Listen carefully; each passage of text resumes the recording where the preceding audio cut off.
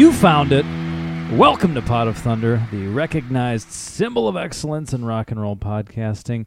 Guess who? Do you recognize my voice? Here's my buddy Andy. Yeah, I can't get one past you. It's your buddy Andy, America's little brother. Can't even get one by the drunk guy there. He came in hot this week. Yeah. Over to my immediate left, as always. There he is. Well, part of him, at least. Still ill? What's left is here. Still not feeling well? No. It's Gnarly Nick, the Garlic Dragon. Bam! Bam! What's wrong? Same sickness or a different one? Same sickness. Had another sickness in the interim and along the outer rim, if you will. But no, I can't shake anything. What's going on with you? It sets up.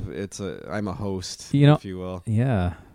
A host for bacteria, parasites, what have you. Forget it. I saw something on Facebook. One of our listeners said something about going back, Stats of Thunder style, and finding all the episodes where Nick was sick and figuring out the percentage, because it's probably pretty high. Probably double digits. Double-digit percentage or double-digit episodes? Ooh. Yeah, you get into 10%. That's a reasonable estimate. 30 episodes of sickness. Of course, I'm joining them in that realm this week. Yeah, you are. And who are you? I don't know. Well, ladies and gentlemen, the roof is on tight, but I don't know if it's on tight enough. But it's on fire now. Yeah, that's right. I ain't blowing the roof off of anything tonight. No? So. Oh. Ladies and gentlemen, please put your hands together for the one, the only. Yeah, you better say my name and say it right, motherfucker. Yes, sir. It's Chris L. There he is. The breakout star of the podcast medium over there on the couch. Not feeling well. Yeah, I don't have the energy to do anything if you say my name wrong, so just get it right. Get it right. So what's the problem with you guys? I don't know. You're both ill. It's ridiculous. Eric Carr and Freddie Mercury circa 1991 are fucking healthier than we are these days. Jeez. Listen to you too. I couldn't do the Forever video. You wouldn't have the strength to get through that? No. Wow. Yeah. He's pretty animated drumming in that video. He did not hold back. It's God Gave Rock and Roll to you. Oh. Similar looking video. Yeah. Okay. Well, still. Sepia tone. Yeah. Hanging out in water. Well, we did suck it up and get here tonight because we've got an episode to put out. Plus, we have something to promote. Next week, we don't want to, hit the listeners with this unexpected, give them a week to prepare, but it is the anniversary month of our 6 years starting the show, which means it's Pot of Thunder month. Oh, my God. Wow. I didn't know that, but if I did. It means cue Nick's O voice for a whole month. What could be better than that? If I did, it might go a little something like this.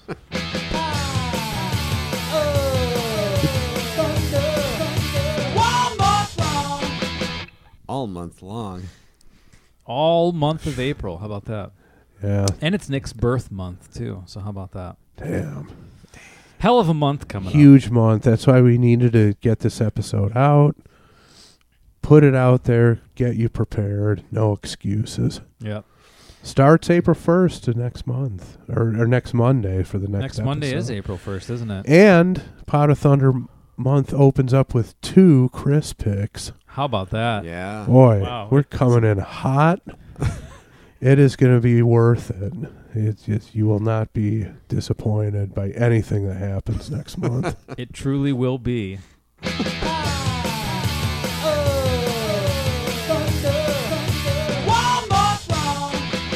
You will make any combination of those first 3 noises, possibly all 3, as you become fully engorged and start ejaculating everything we put out next month. So start ejaculating. Yeah. And stop ejaculating on May 1st. Yeah, just one solid rope all month long. Yeah, Better wear your rubber pants next month. You're gonna need them. Just stand on a pier. I don't know what your other options are other than that. Just stand in your bathtub all month. Yeah. I don't know. Yeah, that's about it. So yeah, let's not dwell on our sickness No. and No. move ahead. I guess really one thing we can chat about before we get into it, all the chit chat on the internet is about the release of The Dirt on Netflix. That's right. That came out last Friday. Yes, I took advantage of being under the weather. Not that I need an excuse to sit on my ass all day on Sunday, but I did and watched it this afternoon. Andy, you said you've watched some of it. Mm-hmm. Excuse me. I started it today, but I'll probably finish it when we're done recording this Nick, later tonight. If you, I've only seen the trailer. okay. Chris, your thoughts? Should I Or your comment full on it? review? Yeah. I'd like to hear it. I'd like to hear what you thought Well, of it. going in, my expectations was based on the trailer was that it would be similar to the Def Leppard biopic that was on VH1 Yeah. Mhm. years ago. Mm-hmm. And you know what? That's how I pronounce it. Biopic. Biopic. I don't think that's right. I think it's just fucking simpletons who are like, I don't know. well, it's a bio and it's a moving picture, so let's call it a biopic. Are you sure that's wrong? I don't care if it's wrong. I'm just wondering. I'm saying. I've heard it both ways, and I'm not sure. Biopic makes sense, but maybe I'm a simpleton. Yeah. Okay, I go think on. you are. But so. biopic makes it sound like anything with what, 2 eyes? I don't know. I don't know. Or optic. Biopic. It makes it sound a little more sophisticated, which The Dirt is not. Right. So anyway, that was my expectation, and my expectations were realized. Okay. So I would equate it with that, meaning not that great, kind of lowest common denominator stuff. Mm-hmm. And here's the other thing: it's based on the book, correct? Yeah. Well, everybody knows I don't read books. I have not read that book. Every scene or sequence in that movie I was familiar with through the Behind the Music episode and various other interviews. So Yeah. Well, is those are all the the book- top stories, is I the guess. book just a rehash of all that? Isn't there any extra stuff in there? I don't know. I haven't read the book either. Apparently, I haven't either. it's the most decadent rock book there is, according to everyone. But I just never. You know, I think I tried to find it, and at the time, it was when I was taking the train to and from work. So I was reading on my Kindle app, and it wasn't available for a digital download All at the checked time. out. Yeah, well, for whatever reason, you had to buy the hard copy, and I was like, nah. And I never got back around to reading it, so I don't know if I ever will. So yeah, I don't know. You see a lot of praise for it on social media and stuff. It wasn't that great for me. No? No. I'm best I could hope for. What I saw when I was watching it was Rockstar, Steel Dragon, all that stuff. That's what it looked like to me. And Rockstar is way better. And I've seen than the this. Def Leppard Behind the Music too. And Well, not the Behind the Music. I mean, I'm sorry, the biopic. There you go. Yeah. Get with The it. biopic. That's how I say it. Yeah, the Motley Crue one is a B.O. pick. So yeah, I mean, I didn't think it was that great. I don't know where people's like resounding praise for it is coming from. It's just Well, do you think it's just being a fan? And like, hey, this is cool that there's a movie about this band I love? They've Yeah, it been could be. talking about it for years. Well, I think that it movie. started and stopped, and Yeah. it's been produced by this company, that company dropped it. This guy was going to direct it, and I think Yeah. it's changed so much And- over 10 years or more. Christopher Walken at one point was rumored to play Ozzy Osbourne. Really? I remember Wow. reading that. I think it was like Vince Neil said that in an interview years and years ago. Wow. That's what they had lined up. Hey, I'd like to do this. Put my song out there before we go any further. Okay. My song pick. Really? Yeah. Okay. So Well. if you can hit it. yeah. Okay, we've talked about. No, The it's Dirt it's enough. just fine. funny that you'll What the you'll- hell's going on? you'll know over why there? I'm His stopping it. phone is blowing up. you'll What know why is- I'm stopping it abruptly. Nick's Who's been doing privy to this information? Not Nobody. me. I don't know what's Just- going on here. All right, hey, Yeah. time to turn the microphone Yeah, over to just Chris go ahead. Jericho. The Here he is. universe has stepped in. It should make sense why Okay. I'm being so abrupt. All right. All right, Hamlin. This one's called Dr. Feelgood. Off of Dr. Feelgood. by the band. Motley Crue. Ow! Oh, Wow. So that was what I came in with. No less than 3 people requested. I was looking at the list. I noticed a lot of Motley Crue. A lot of Crue. Yeah. 3 it's probably people. The most. This is the most popular. Van Halen and Motley Crue are probably the top 2. And this song was the most popular one, and it's one I've always liked, of course. So, are you striking while the iron is hot here, Nick? Kinda. Look I at felt you. compelled to do so. It's a strategic It's not. move. It's I not like it. my typical style, but I felt compelled to do it. I'm like, well, people are requesting it, like a lot of Motley Crue. So, all right, Timing is I'm gonna good. do I it. like this. Dave Rotundi, Steven Johnson, and Mark Perillo were the 3 Cool listeners. You said 4. 3. Okay. Sorry. Yeah. So sorry I had to be that makes so sense. abrupt there, but I figured let's continue the conversation. Yeah, and it's really, I don't want to get into too much of an involved discussion about the movie. Everybody else is talking about it, so what are you gonna do?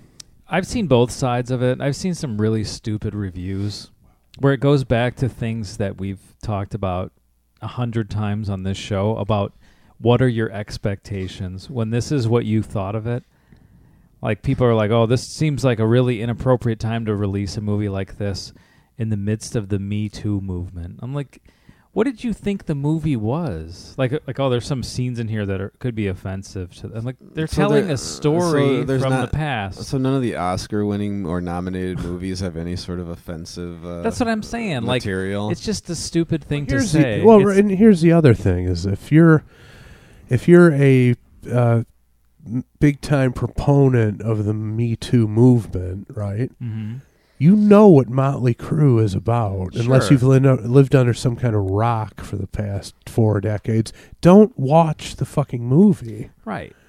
What are we trying to censor stuff so we can't put that kind of thing out? That's what I was going to get to. I mean, give me a break. Avoid it. We'll use the term loosely, but with any kind of art, especially of something that's supposed to be historical documentation, why would you change it to meet some societal thing? You know what I mean? If there's a movie about a murder, you wouldn't take the murder out because murder is bad. Like, we know it's bad. People aren't that hung up on murder, though. I guess not. Yeah, people love murder is far more acceptable than a lot of the behavior. Absolutely. Yeah. But my point being, they're saying this is the stuff that happened. People decided to make a movie about it. You don't have to like it. But why? I mean, it's there. It happened. It's a movie. I think I haven't seen the movie, but I mean, it's their story. Watch the trailer. I think I kind of know like what it's about. It's somewhat entertained by that, but more entertained by any sort of press they're doing to promote it. I haven't seen much of it. Well, there was the one quote that I sent you guys that I saw. The headline was Nikki Sixx saying that at that point, I think it was maybe the point where he OD'd. Oh, I was doing $1,000 worth of what was it? The first of heroin. And then a day, a little over $1,000 a day of heroin, and then was supplementing that with $1,000 a day of cocaine and alcohol. And I figured roughly that comes to about just the alcohol. Yeah. In around that year, I did. Oh, you went back. I did a little calculation. Yeah. Wow. Okay. And figured it to about 65 to 70 bottles of Jack Daniels per day. Per day is what he was drinking, which are $20 now. Oh, he was getting. So and that's 50 bottles a day in today's money. Back then, even more. And that's another thing. People are complaining about the continuity errors and the sequences of events, blah, blah, blah. It's like, listen to what Nick just laid out there. This man is a pathological liar. What you're going to expect historical accuracy from anything? I mean, it's just people. How do you not get it, man? It's like the facts will be adjusted to fit the storyline. Yeah, not the way around. This is not a fucking documentary. No. Yeah, and honestly, I don't think Jimmy Stewart's starring role in the Glenn Miller story was perfectly timelined and historically accurate. I'm sure it wasn't. I'm just saying. There's never been it's not biopic that's been dead nuts historically accurate. Because then they wouldn't call it a biopic. Yeah, or whatever it is. But I'm just saying it would be a documentary. It's a Hollywood production. Right. They need to put a storyline out there, and they need to condense information into a whatever. And if an hour and a half, something 2 hours. interesting happened outside of the proper storyline, they will reorganize. Yes. The sequence of events to make it work in that storyline has been done forever. Yeah, that's the thing. Like, I understand if you're a fan and you notice that, but to be upset about it, it's like, and that's stuff that I heard out. about the Queen movie too. That there were, same thing. There were meta fans who, were upset about that. That's cool that you noticed.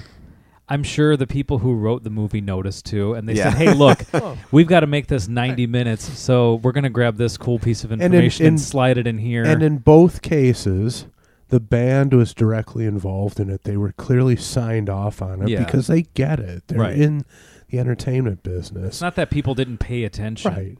It's like you want to be a ridiculous jackass. Go into next.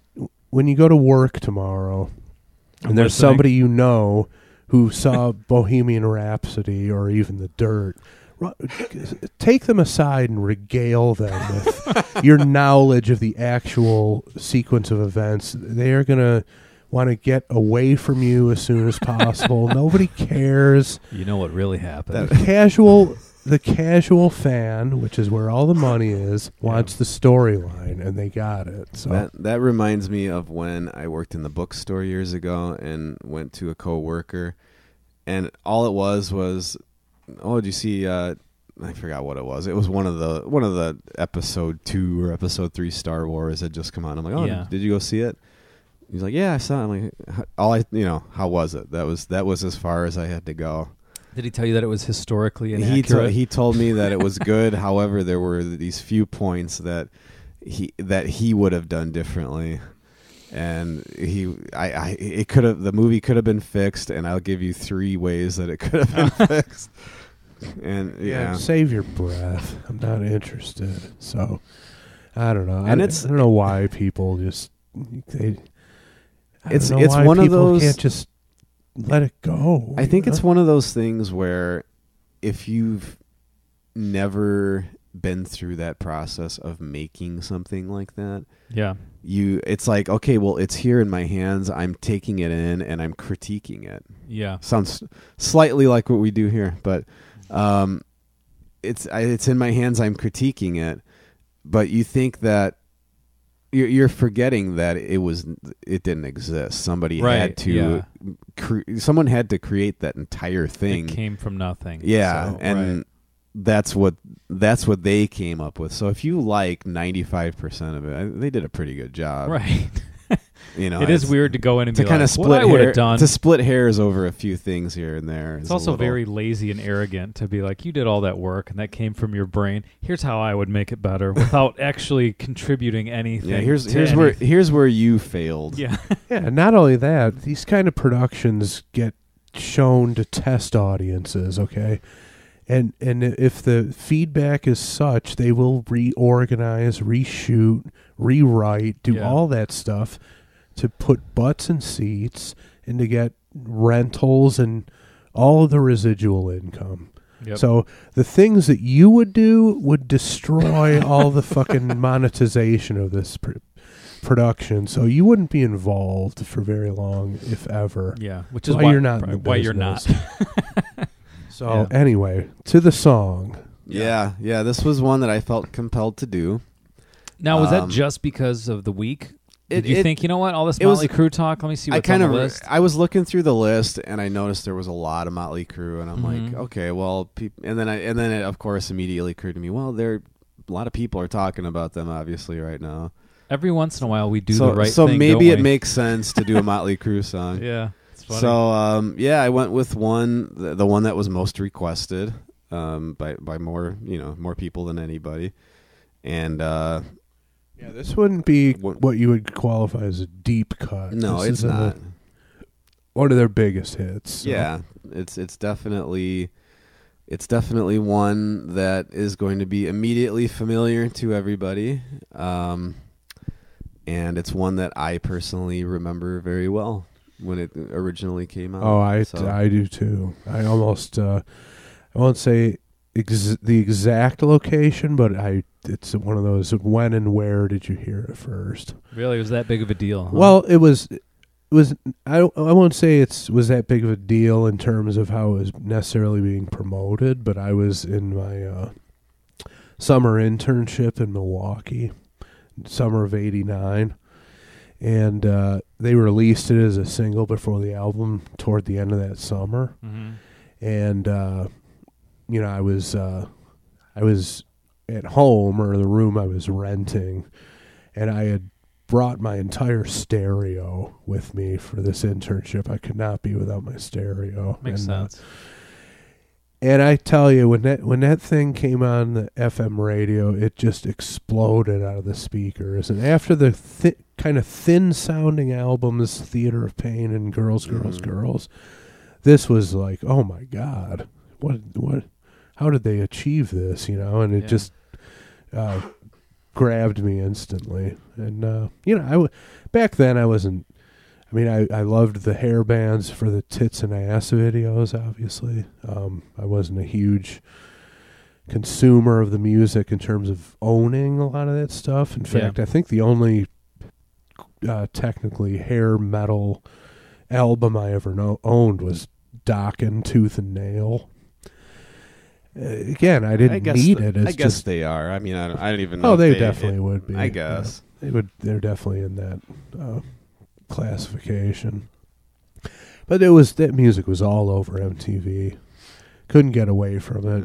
Other guys on the floor in the dorm had tons of it, so I had access to it. So I didn't really need to buy much of it. So I wasn't a huge Crue fan until Dr. Feelgood came out, and it's just the sound of it was just such a quantum leap forward. And again, this is the album that Lars Ulrich heard and said, I want our next album to sound like this, and then came the Black Album. So and obviously Metallica had rejected that scene, they were completely against everything it was about, and then that album came out and it said, we need to sound like this. I mean, what a statement that is. That's true. Nick, what do you remember about this? I remember I was an MTV kid, dial MTV and all that stuff every night. That was my thing. And I was pretty young, really, but I remember getting the video, okay, I kind of get what's happening with this guy. Even at that age, he's basically Tito, King of the Streets. It's like Scarface, kind of. And I think our older brother had this CD, and there were a few songs on there that I enjoyed also. But I ended up getting a copy of Decade of Decadence. Was it 2 years later? I think it was 91. Yeah. And this was on there. It was like a remix. I've never listened to them side by side to hear if there's an actual difference. I think it says it's a remix. But yeah, Decade of Decadence was like hit after hit after hit after hit. Even the newer songs were. I mean, I guess I can come out with my favorite Crue song of all time. Sure, now's the time to Primal do it. Scream that was the big single off of Decade of Decadence. So it's not a band that I really hang out and listen to, but I know a lot of their stuff apparently. Yeah. Yeah, my first viewing of the video was after I'd gotten done with my internship in Milwaukee and went back to college town because I had a couple terms left to finish out my degree. I think it was the day I got back from the internship, and we decided to celebrate by dropping some acid, and and right after it kicked in, that video came on Dial MTV, and I gotta tell you, watching that while in that state with all the morphing with Mick Mars right before the guitar solo, or right after the guitar solo. And the Tommy Lee flipping over the drum set that's on fire and all this stuff. It was quite the experience, and solidified my appreciation for this particular track. So I haven't seen that video forever, but what was the connection, if any, between the drug dealer story, like the narrative part, and the band performing in a tent, like a medicine man tent, Native American tent? Doesn't it have like a sort of a you're flying it's kind of you're flying over a desert. Which at the beginning, yeah. Which it always made me think of there's the Desert song by Def Leppard, which was right around the same time, if not, I don't remember, but same kind of deal in the video. I think flying over the sandy dunes for some reason. Yeah, that's a good question. I never really pondered it before, but It looks the only cool. thing I can think of is maybe a Dr. Feelgood type of guy would be like a carnival barker trying to get people to buy something or do something. I don't know. Oh, like what is that called? A tent? What is those? Not tent revival. I'm thinking of like the dudes who sell like elixirs. Snake oil salesman. Snake oil salesman or something. I don't know. Yeah, that's the only possible connection I can make. But They look like they look like they were oiled up. Wasn't it like that? It where was the hot out The there. fire was glistening off. Yeah, everything's on fire. They're It's glowing. a desert. It's Yeah. warm out there. Yeah. You're going to be sweating. Yeah. Lots of yayo being ingested. There's going to be some perspiration. But wasn't this allegedly when they were off of all drugs? Well, Or was right. it just but the storyline of yeah, totally. you know. But yes, it was when they were allegedly clean, and Was it everyone? that's what they allege. Not just Vince? 'Cause No. wasn't Vince first? yeah, after his the car Razzle accident, incident. Yeah. But this was after, of course, Nikki Sixx's alleged death and coming back to life and all that stuff. So, And that's, I mean, it seemed like it's a good thing, obviously, that they're like, hey, we're all clean. But it seemed like it was part of their image at that point, that these guys were so bad and now they're clean and they're like better than ever. Yeah. Very much like Aerosmith a couple years before that, Sure. with Permanent Vacation. Yeah. And that worked for them. So why not do that for Motley Crue? And it was probably true, right? I mean, especially, what was right before Girls, Girls, Girls? Yeah. Dr. Feelgood's a lot better than Girls, Girls, Girls. oh, so, God, like, yes. Well, Girls, Girls, Girls is pretty good, but just the production is super thin. Theater of Pain is crap, yeah. my opinion. Yeah.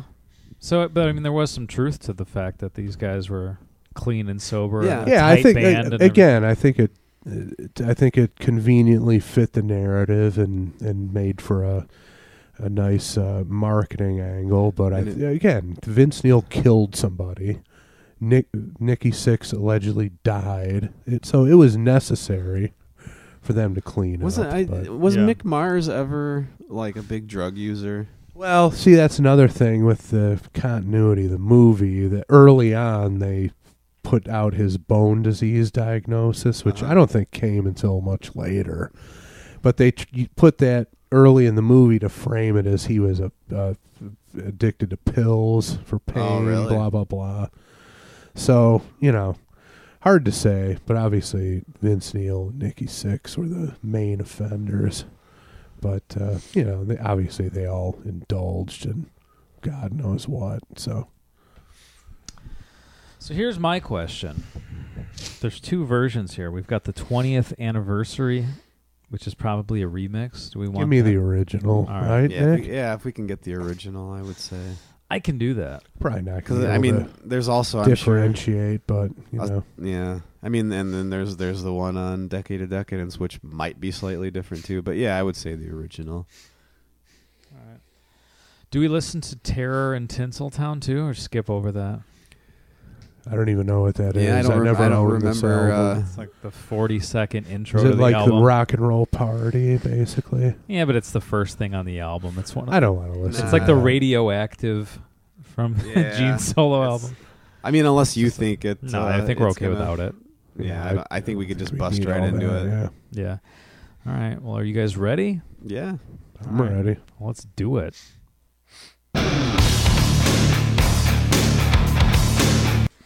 Again, the first time I heard that, it just exploded out of the speakers, and just, the DJ was playing it up like, here it is, the new title track from Motley Crue. I think it was, I happened to catch it on the FM rock radio station in Milwaukee was, when the first time they played it.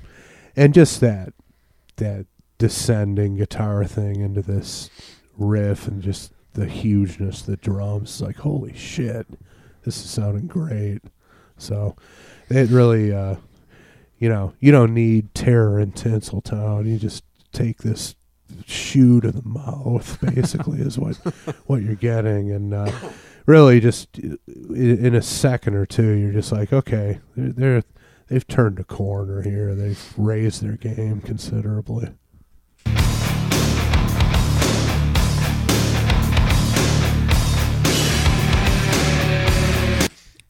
This is a prime example of that Tommy Lee is he stands out amongst rock drummers. Yeah. He obviously is a great player, but this drum beat, if you heard this drum beat, you know exactly what song this is. Right. If someone's playing it at Guitar yeah, Center. I mean, he does you know? like drum riffs. Right. Like recognizable drum beats for something like this. And he's always been great at that. And the beats that he works in the hi-hat and opens it up, it's just like, you don't hear that from very many guys of this ilk, or really any kind of rock drummer. I mean, it's just so vital to the like you said, the whole groove of the song. Yeah, I mean, he's obviously there's the whole like tabloid celebrity side of him and all that, but make no mistake, he's one of the all-time great rock drummers. Yeah, and there's probably a lot of people who have the same type of misconceptions that people have about Gene Simmons, and it caused them to impugn him as a musician. Yeah. It's simply not possible with Tommy Lee. I mean, again, you could be the originator of the Me Too movement, and you would have to acknowledge Tommy Lee's brilliance as a drummer. Amazing.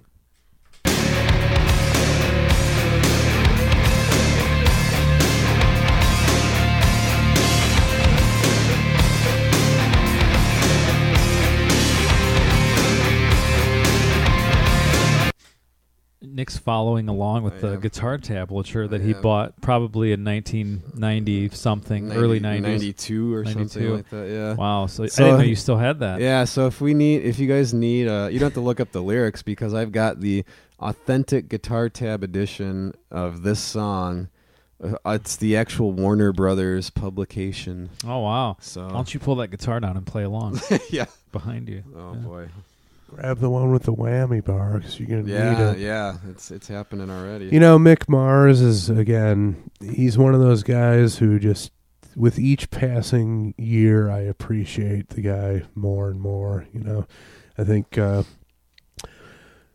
times during the 80s, I kind of wrote him off as a little bit of a not that great of a player, in this genre. He was definitely far down on the list of technical proficiency, but just always had great riffs, and again, over time I've really come to appreciate them. Like, Girls, Girls, Girls. Again, the production of it is just very thin for me, but that main riff of that song, so fucking cool. And this is just he's incredible on this song. Really, the whole band is. I mean, they just what a grab of the throat of the music industry. And also, I think they kind of had to raise their game in kind of response to Guns N' Roses coming out, because they were kind of putting the kibosh on the overly glam stuff, and you had to have some grit to what you're doing in the wake of Guns N' Roses coming out. And boy, if this was if they felt a need to respond to that, they nailed it 100%.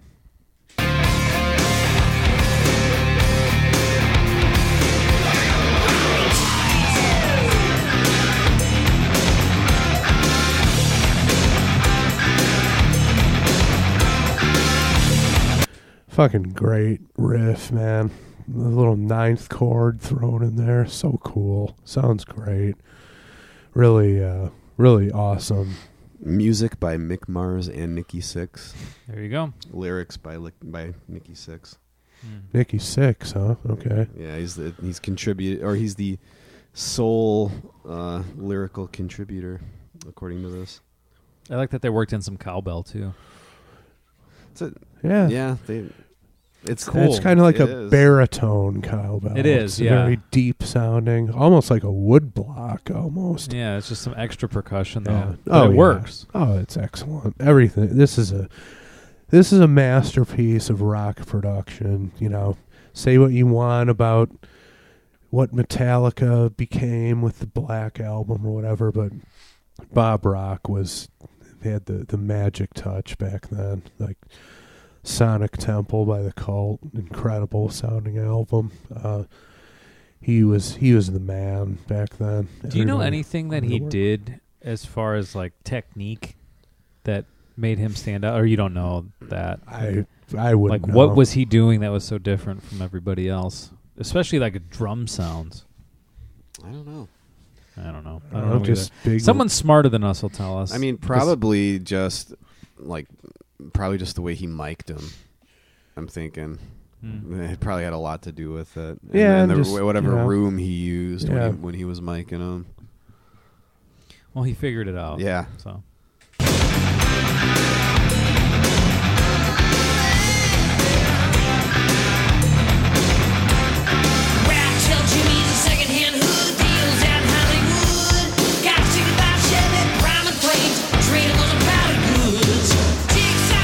Nick, you're the lyrics guy today because you've got the official lyrics. And this is a song which, as cool as Vince Neil sounds on here, very hard to understand. At least I've always thought so. If you're somebody who's known the song for 30 years and known the lyrics the whole time, you're probably like, oh no, I know, I can hear him. Yeah. But no, this is not it's not easily intelligible what he's saying. Try to think about that. This song's been out for 30 years this summer. 30 fucking years. It's crazy, huh? It is crazy. Rat-tailed Jimmy is a second-hand hood. He deals out in Hollywood. Mm-hmm. Got a 65 Chevy Prime Red Flames. Traded for some powdered goods. Oh, okay. Probably not donuts, but I'm not gonna go too far yet. So he's into bartering. I like that. He does his own thing. He's got his own currency. What's it going to take to get you into these powdered goods today? Trade me your car? Yeah, let's do it. Why not? Listen to that guitar tone.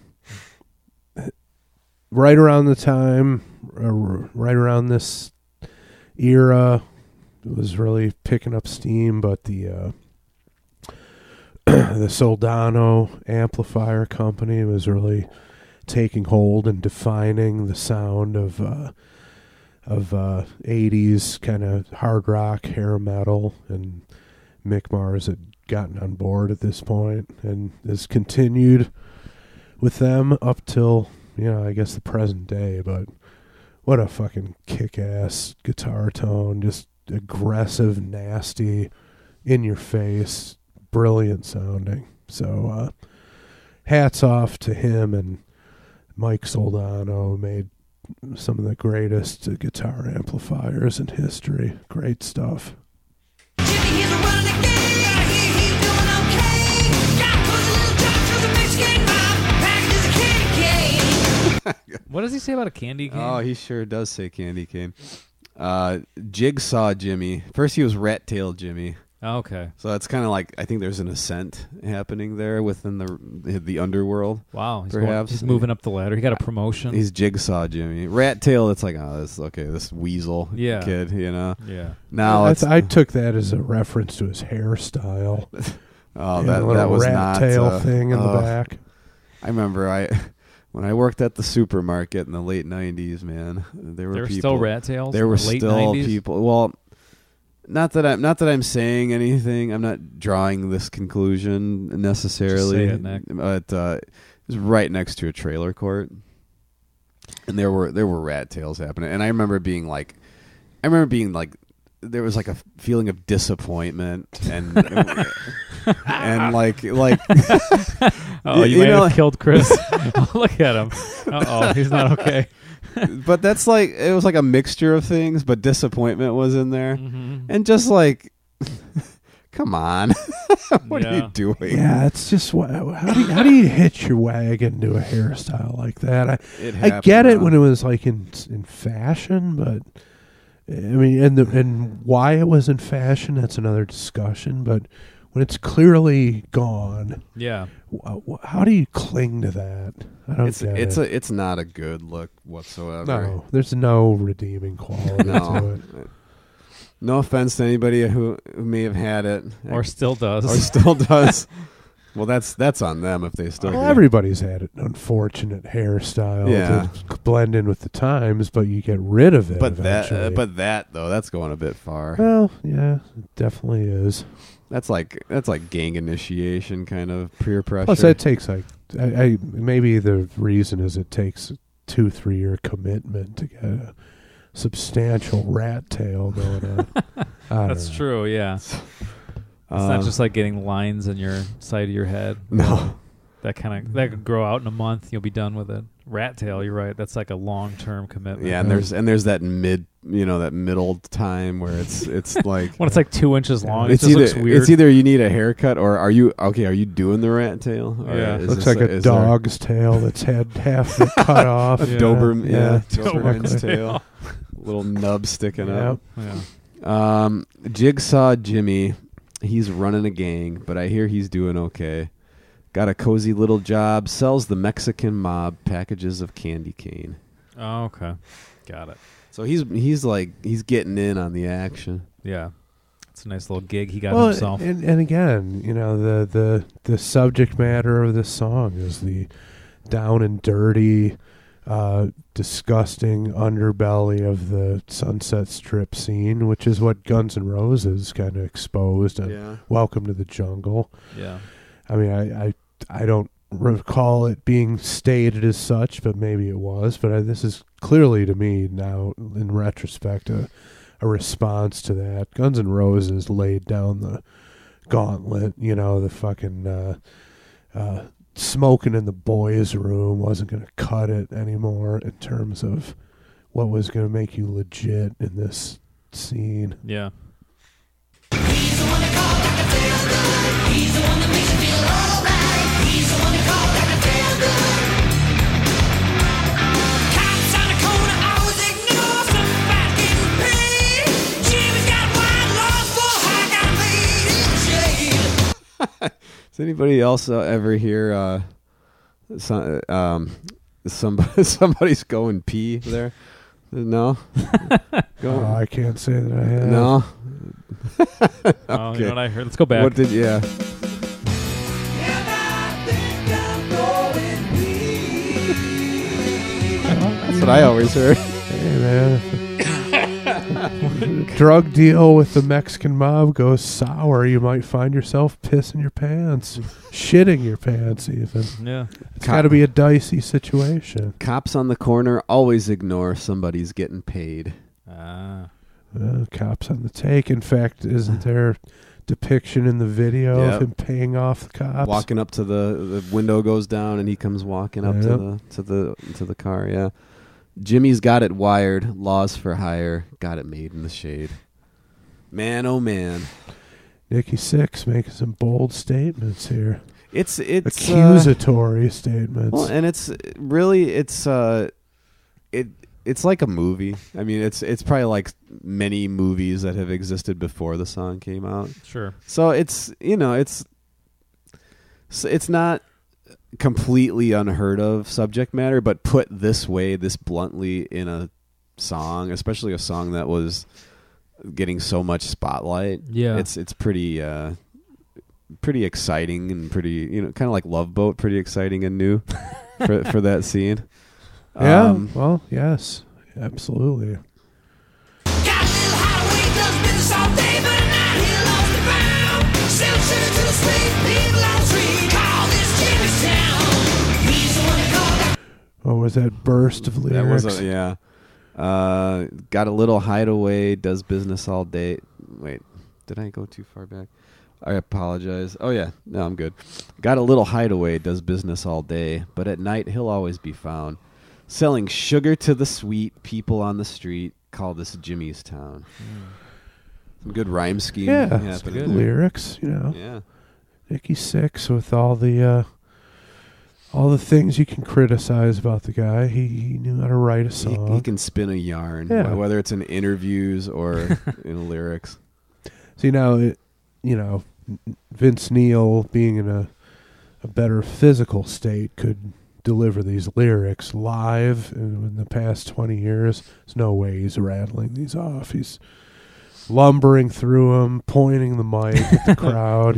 Point. I mean, he's, from when I saw him last, he was putting in a decent effort. I'll give him some credit, and he was making sure he hit. He knew, I think, what's the part I got to hit here. So it would be, like kind of rattling. And then if there was like a note that like a high part that he needed to hit. Yeah, absolutely. Like he was still going for some of it, but it's an abridged version. Yeah. It's a Cliff Notes version. Yeah, more or less. Yeah.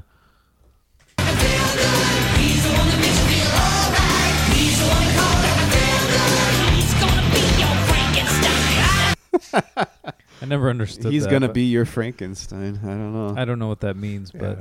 Either the monster or the doctor.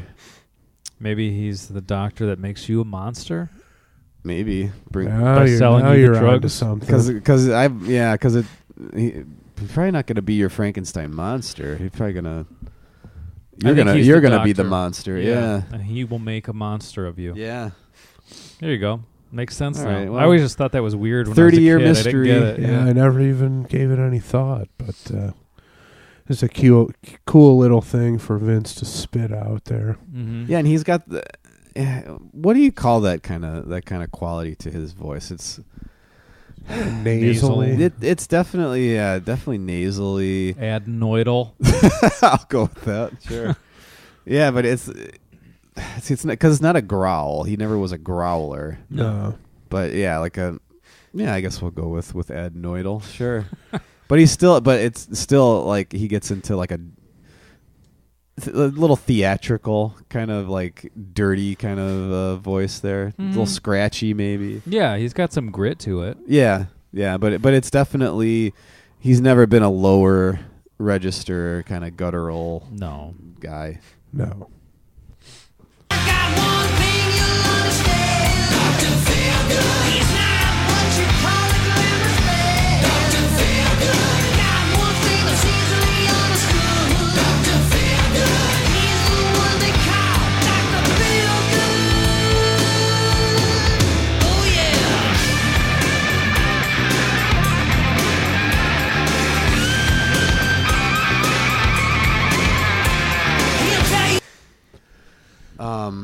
Let's see here. Nick's going back to the tablature here. I am. I'm trying to follow it. I don't know if that solo is in here. We might have a problem. But anyway, I'll write to the publisher on my own time. You're not gonna note that out. They don't attempt to note it out.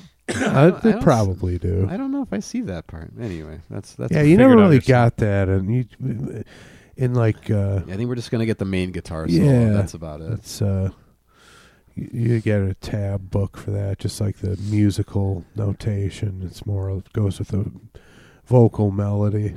Yeah, and I guess if you're a pianist and you're a sight reader, you could rattle this off there. It's you've got quite a bit of notation there, but my first guitar teacher tried to get me into reading music, and got into it a little bit, and I could eventually read a chord chart, but just to look at something like that and replicate it, the rests and all that stuff, it's like I can't wrap my mind around that. It's pretty complex stuff.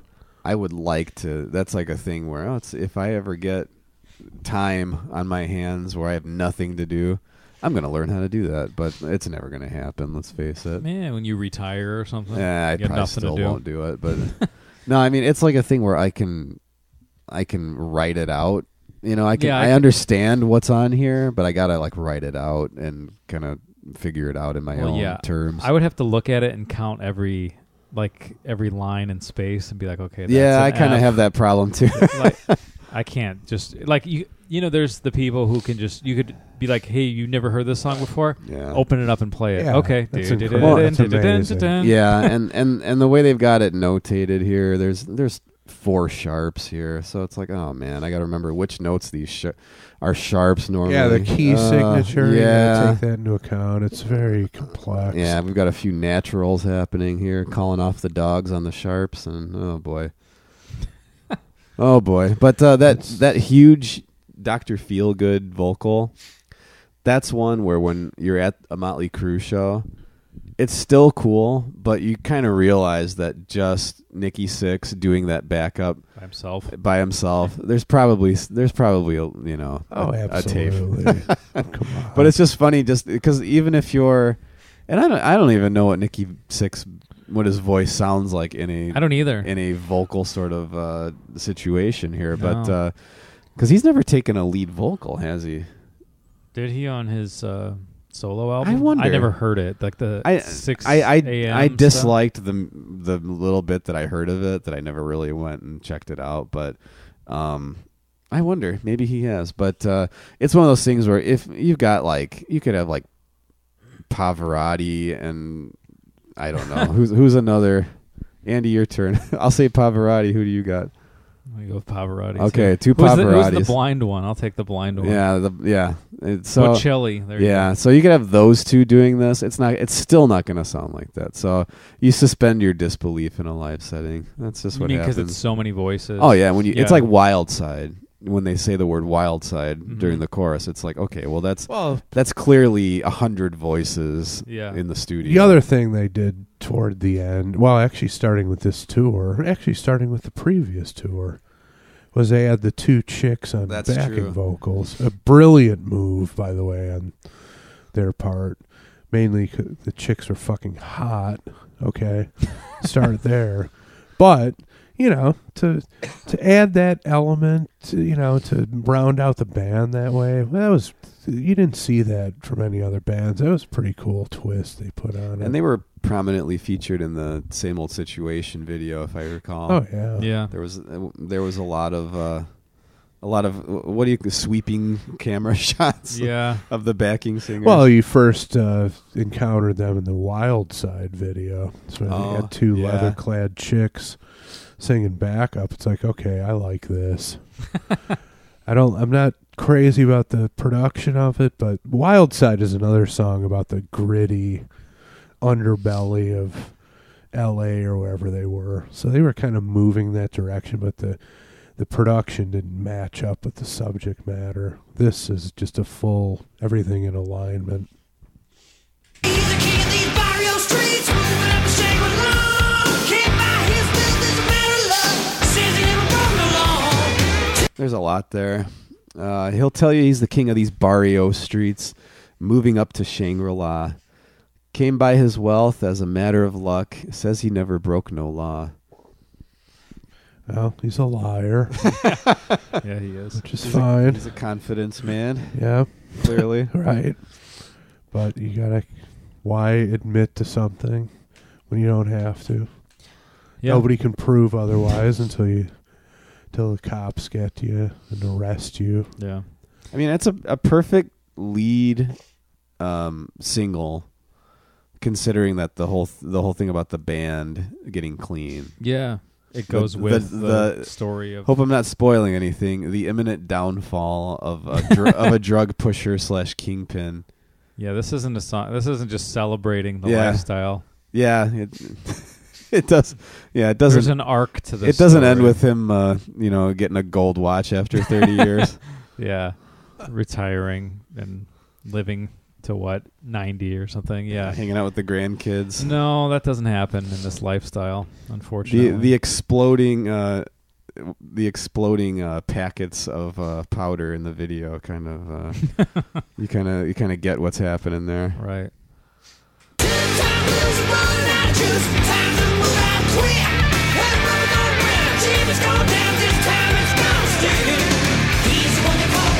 There's a lot going on with the guitar. Yeah. Yeah, they're mixing in some little fills there and stuff. It's like blending in more elements as they go along. Mm-hmm. 2-time loser, running out of juice. Time to move out quick. Heard a rumor going around. Jimmy's going down. This time it's gonna stick. Jimmy better get out of there. This is Walls are closing in. This is like when Kojak's looking at you through the doorway. Like, okay, it's over now. Yeah. Well, the heat's turning up on you. They've got me. They must have something because they're here for me. He's the one that makes you feel alright. He's the one that calls up and feel good. He's gonna be your Frankenstein. Let him soothe your soul, just take his hand. Dr. Feelgood. Some people call him anyway. Dr. Feelgood. Let him introduce himself real good. Dr. Feelgood. He's the only one they call Feelgood.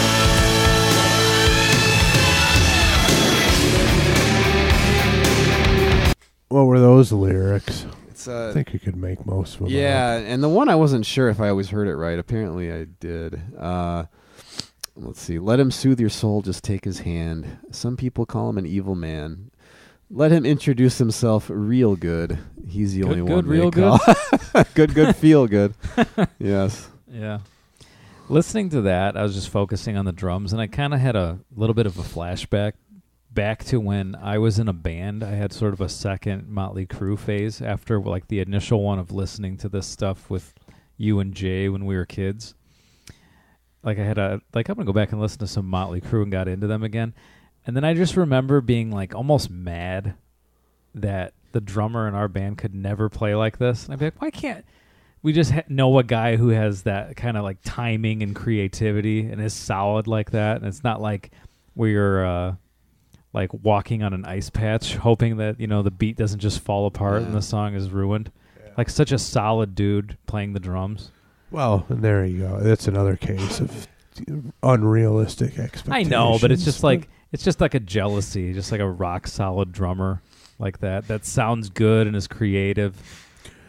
Well, and that's the thing. It's like, and then, him as a person, he's just such a bubblehead, always getting into stupid shit, idiotic situations, whatever. Yeah. But the man as a musician is just incredible. Yeah. It's and just the intensity he brings, and like you said, the creativity. It's there in spades, and again, he's because of his persona. A lot of people will dismiss his musical talent, and that's just pretty bogus. I mean,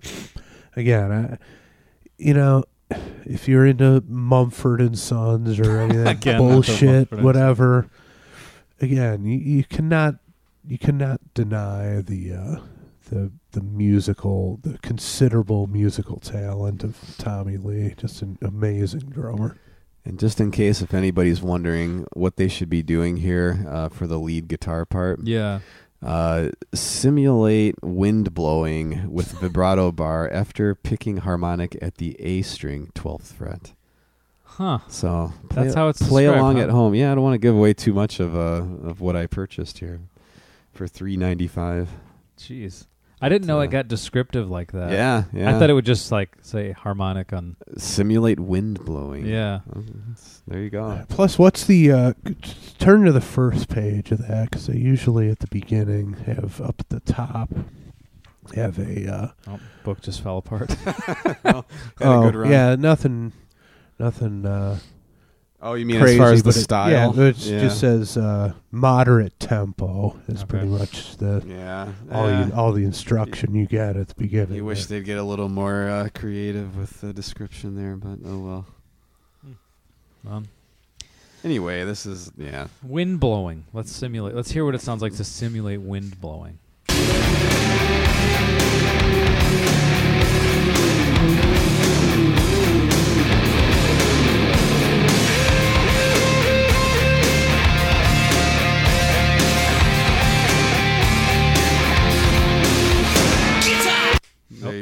it is. There it is.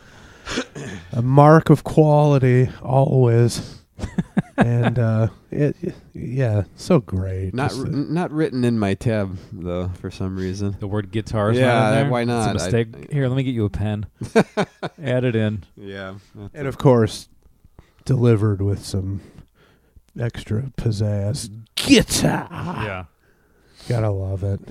He's all pizzazz. Not all, Vince? you know what I mean. But yeah, as far as the vocal delivery, Yeah. that's a key component. Yeah, and they say that, and it's depicted in the movie, but it's like he wasn't the greatest singer, but he seemed to have this captive effect on the women in the audience. They're like, okay, this is the guy we need. I saw that part. Yeah. I made it up to there at least so far, but it makes sense. I mean, of course it makes sense. That goes with it. We've talked about that endlessly. It's not, your talent isn't the most important thing when you're trying to make it in some kind of creative venture.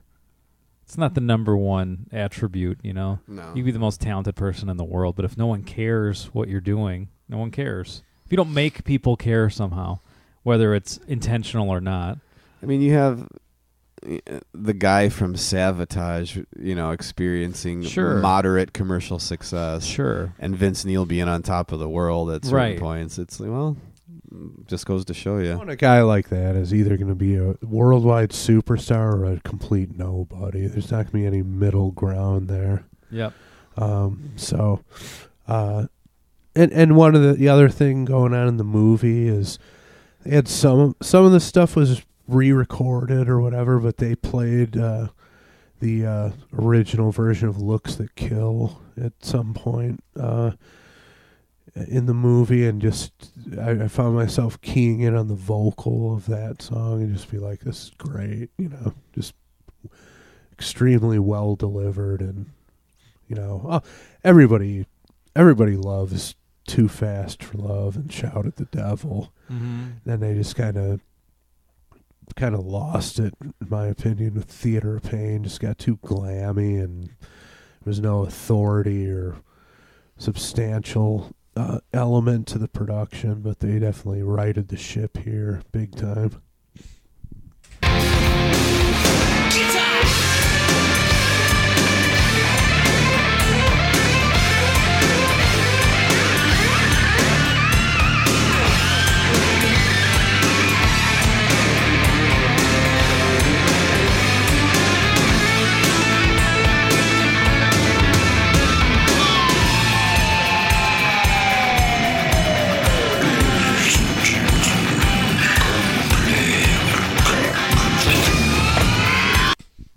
That last sorry.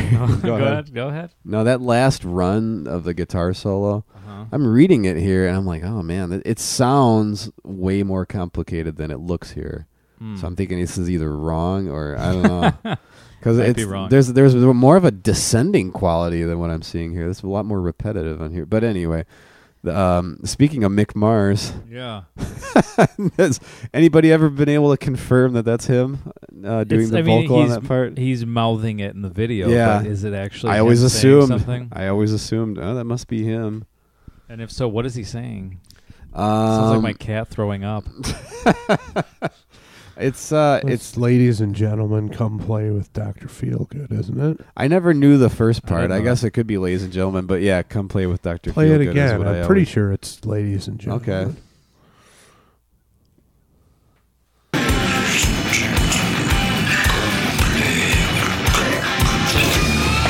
Yeah, I'm pretty sure that's it at the beginning. It's barely audible, but for some reason I always was able to pick that out there. I hope that's him. We're going to say it is. Yeah. I always enjoyed that part of the video in particular.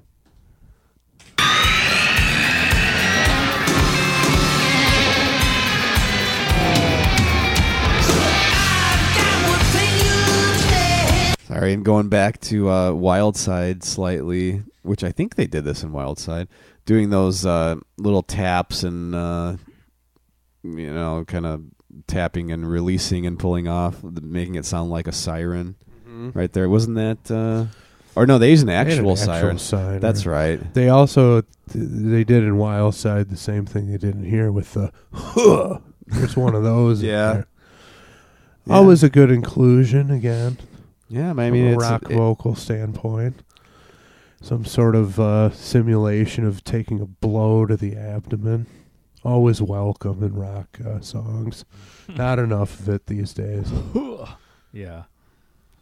He's not what you call a glamour thing. Dr. Feelgood. Got one thing that's easily understood. Dr. Feelgood. He's the one they call Dr. Feelgood.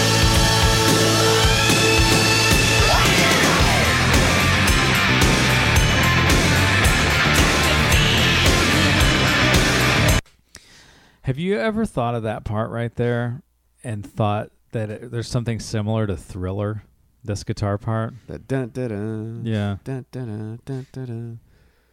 Like if I think of it in my head, sometimes it'll start to veer to the other one. Yeah. I'm not saying it's like a ripoff or anything. I'm just saying like if I'm humming along to it. You're saying Beat It? Or Beat It. Yes, okay. Sorry. Yeah. I don't know why I said Thriller. Yeah. Oh, yeah. Yeah. Okay, I can hear it now. I hear it now. Yeah, sorry. Yeah, who knows? I mean, but that's like a thing where it just happens in your head, right? Yeah. That's like if I'm just I have not that actually listening to this, just like thinking about it, because I don't know why. That's one of those, probably the main part of the song that pops in my head randomly is this guitar part, and then naturally it just blends into the Beat It part. I have stuff like that too, where if I hear a certain song or if I'm thinking of a certain song, there's another one that it kind of crossfades. It's not a bad thing. That's not me taking a shot at anything. No, it's a phenomenon. Yeah, it's a mental phenomenon that happens.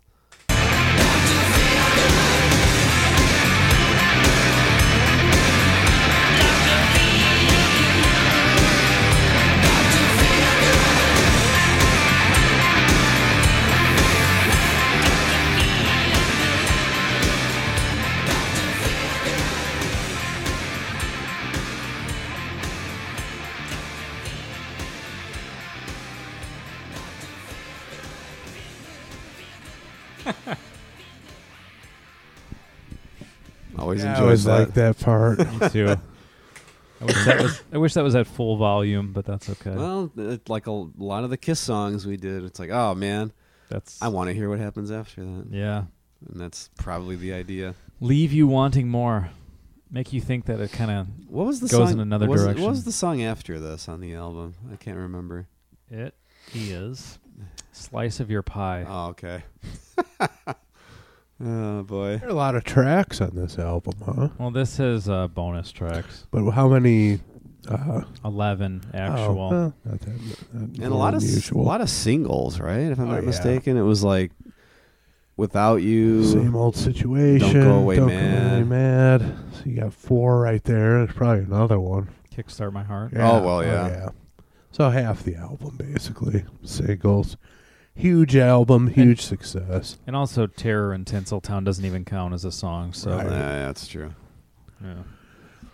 Huge home run for the Crew. No doubt about it. I would be surprised if there were any dissenters out there. But, again, because of their unsavoriness as human beings, it might factor into somebody's assessment. It shouldn't, but it might. Well, guys, Nick, you pick the song. You vote first. It's a Sweet Surrender for me, of course. It's Sweet Surrender. Hell yes. Yeah, I kind of summed it up, I think, before we went into the song, but I remember this one very well. This was a band that I remember liking a lot when I was like 8, 9, 10, and this was like one of the bands that I was definitely paying attention to whenever a video came on. They had, it kind of figures into what they're doing with the movie still. They're still chipping away at the whole, crafting their image and all that. And that's, of course, a big thing back then in the Dial MTV days. Because you could have a great song, but if you have a boring video, then you only did half the work, really. Yeah. and they were always great at both. And the song sounds great, and super heavy, crunchy kind of thing for that time period. Just a cool song, and cool subject matter.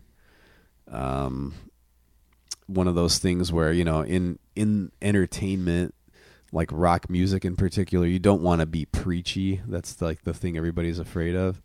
And it doesn't come off that way. So if that's a limitation here, then I'd say that they took it as far as they could, because they're a clean band at this time, and they're talking about the downfall of a drug dealer, so they can it's still menacing, but the whole thing, he doesn't overcome. It's not a party. There's kind of a moral there.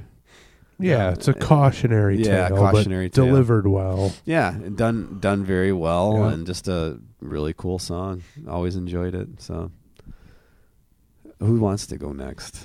Chris? Yeah, big, huge, the sweetest of sweet surrenders for me.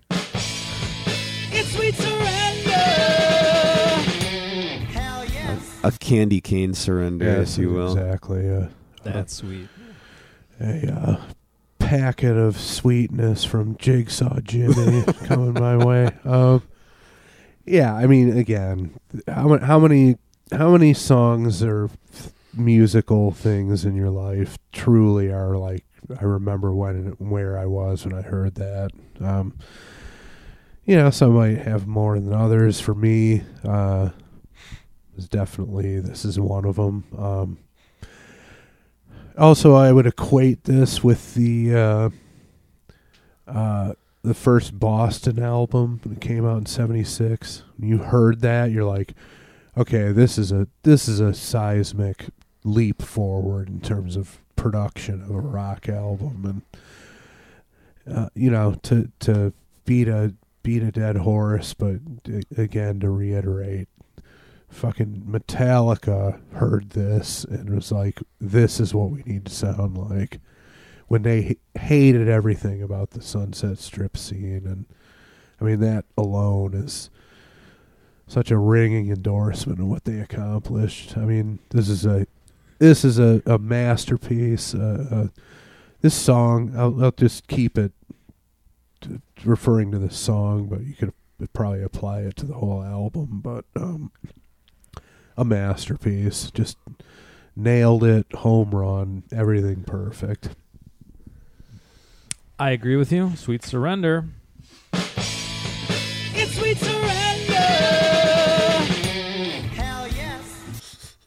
Another band who's biopic I want to see in 20 years. I haven't heard. Sorry, changing the subject on the Dr. Feelgood quickly. Joe Lynn Turner or No, Buck Cherry? Buck Cherry.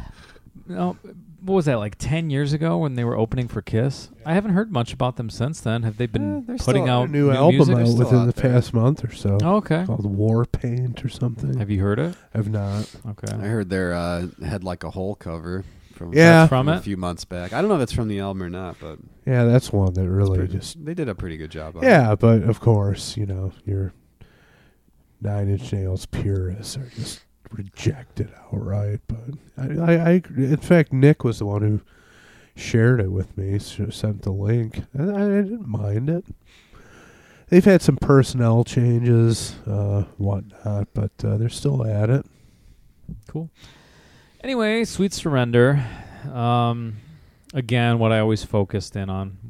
Probably not when I was a kid, because I didn't even know what was going on. I just thought it was fun to watch the video with my brothers or whatever. But it was always like the drum groove, because I don't know, when you listen to this song, that opening drum part lays the foundation for the whole song, and then it's almost like, I don't know if this is how it actually happened, and it probably isn't, but it almost seems like that was a beat, and they're like, okay, we're going to do something with that. Not like we have this song, and then, can I work this beat into it? I feel like that was a beat, and they were going to write a song around it. Either that, or they just had that open E palm mute rhythm, and Tommy Lee was like, all right, I'm gonna accent that rhythm. on its own, that's like nothing without the drum beat. Not that I'm not saying it's bad, and the song does go other places. Yeah, but on its own, that's just like you wouldn't sit with your guitar and be like, "I got something here." Musically, there are two.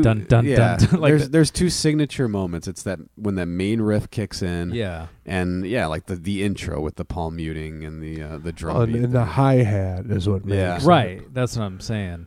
So if you just did a straight quarter notes on the hi hat. Big deal. It wouldn't be anything. It's like AC/DC at that point. Not a bad thing, but it's all in the hi-hat placement. Brilliant. And that's a drum beat that I remember when I was younger. I'm like, I gotta figure this out. That's like, one of those for sure. How do I do this? That would be so cool to be able to play this.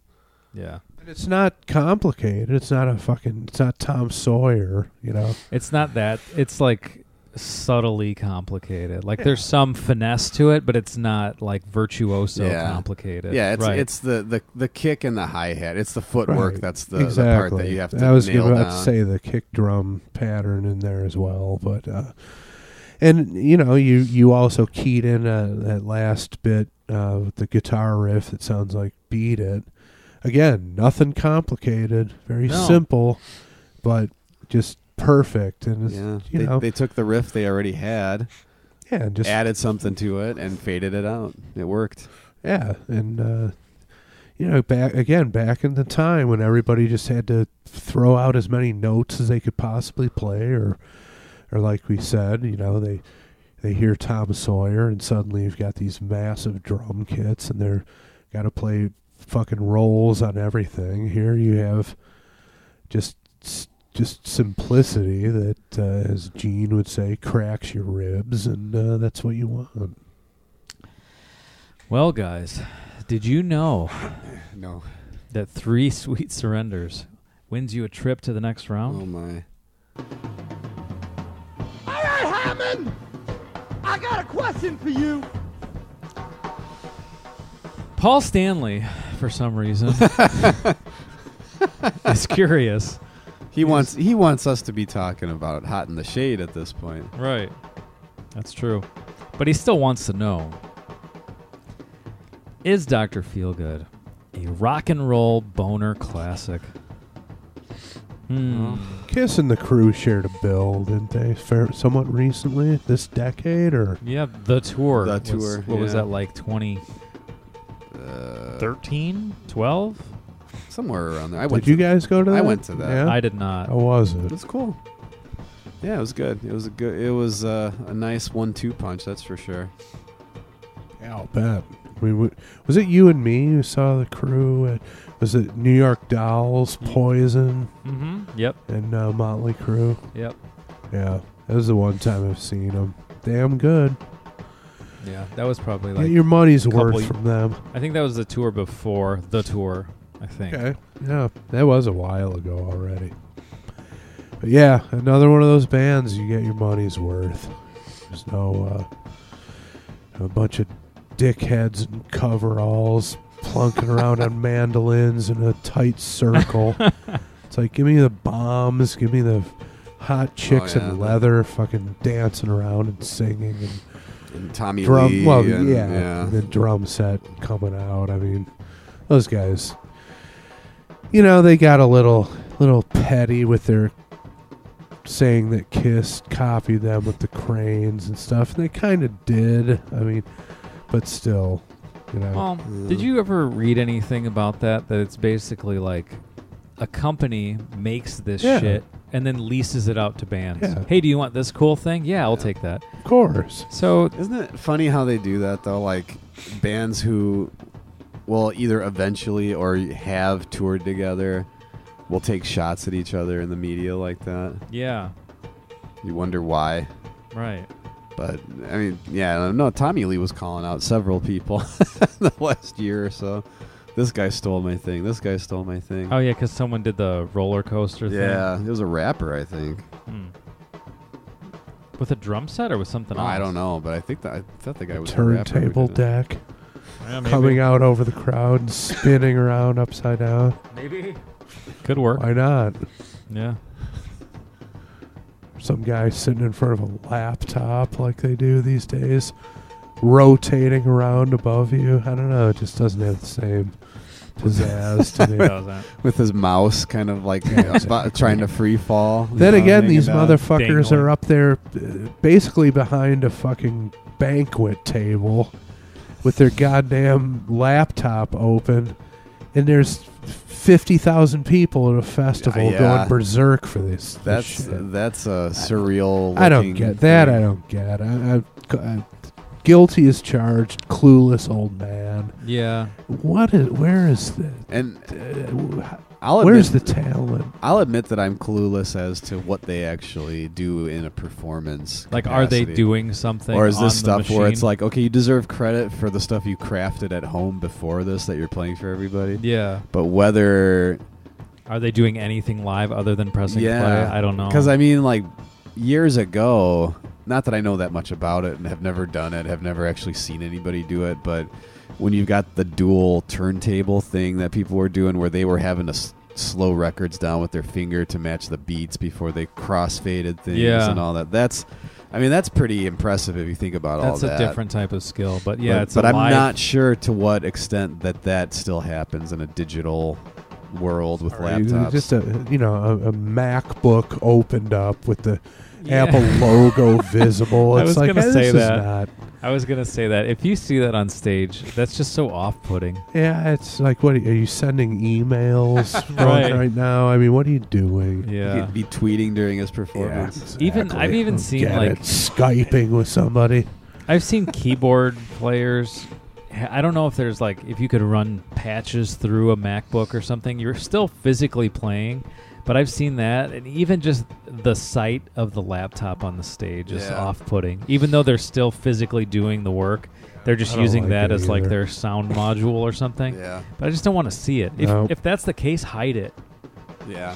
I don't want to. It looks like you're doing work. But then you literally have nothing. You're standing up there with. I just meant the keyboard guy. If you're really playing and that's your sound module is your laptop, just hide it under something and still play the keyboard. You don't. I don't want to see it open with the Apple lid up. No, you're right about that. Yeah, I don't get it. But it's ridiculous. Clueless old man. Yeah, Guilty. you're right. Whatever. Well, my vote's in. Shouldn't come as any surprise to anyone. Nick. Yeah, my vote's in. My vote's in. Andy, Nick, Chris. And again, it has to be unanimous. Rock, roll, and boner. So, we'll see. Any one of us can derail it here. Nick, those are nice socks. They look warm. They're not bad. They're my sick socks. Yeah. Wear them often, I guess. Become my regular go-to socks. All right. Rock. Roll. Throbbing boner.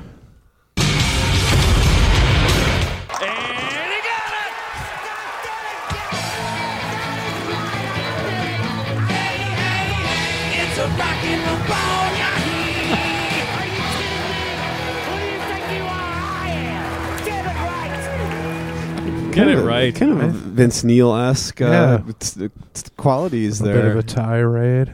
And the voice itself, there's some similarities. Yeah, nasally. Right. Kind of nasally. Yeah. Well, there you have it. Yeah, I think we got it right. That's a masterpiece. No two ways about it, in my opinion. No, it'd be hard to disagree.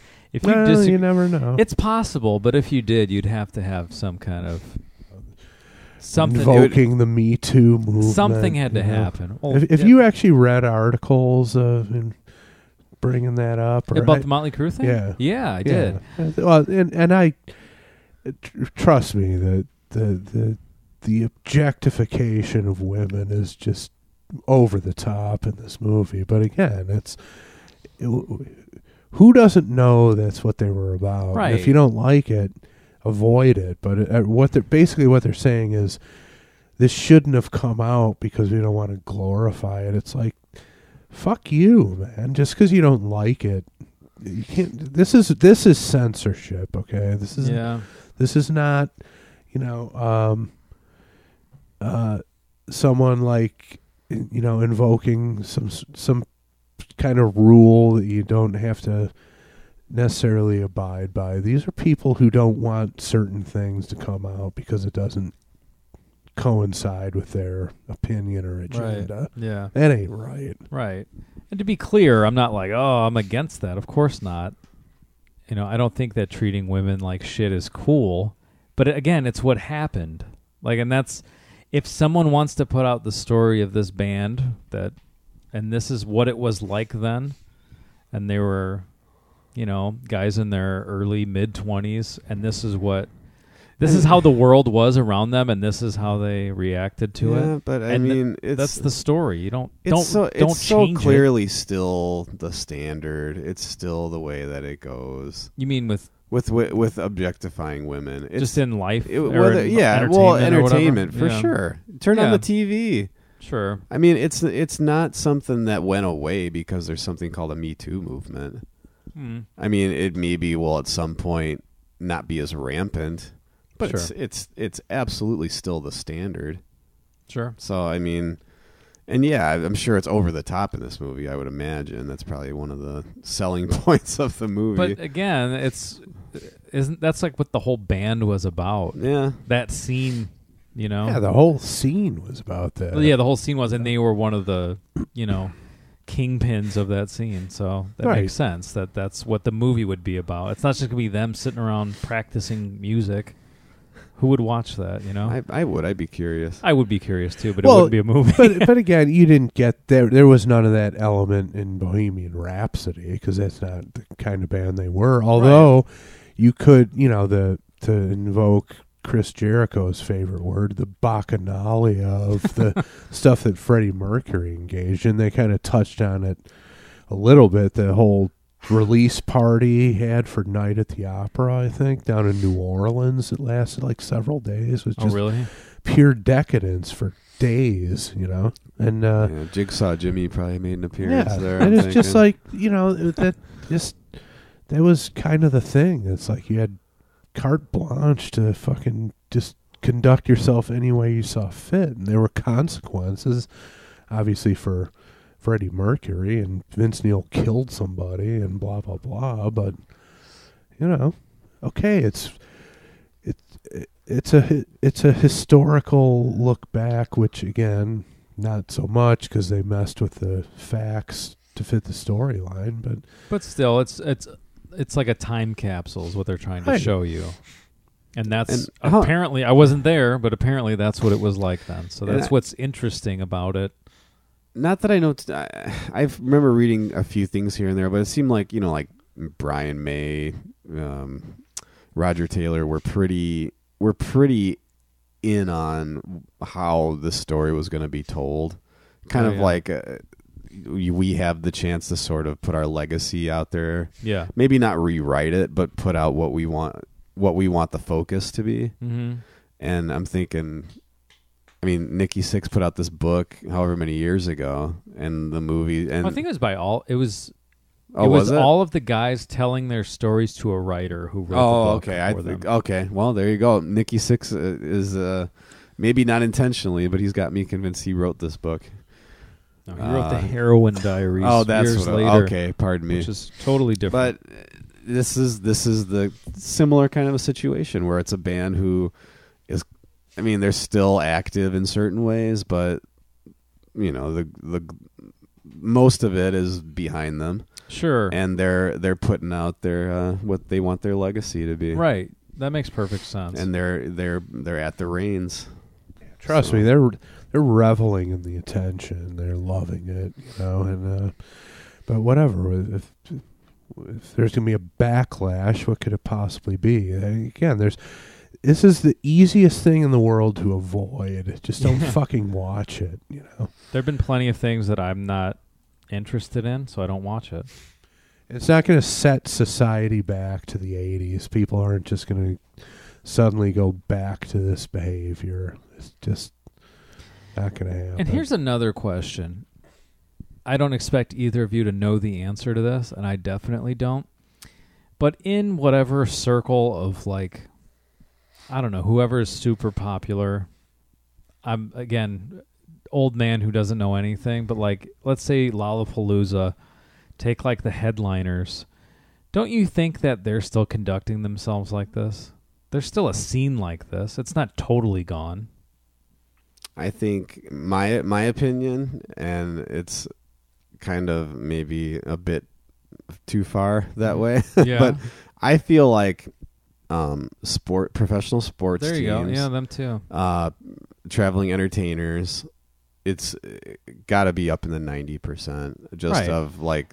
So for people to be like, this is The whole take what you can get kind of attitude while you're in town. I think, yeah, it's still is. I think like right. way more often than not. At least I just don't from think things it's I've part heard. of the presentation. Image? Yeah, it's not Right. part of the image. I think it's still there. It goes on.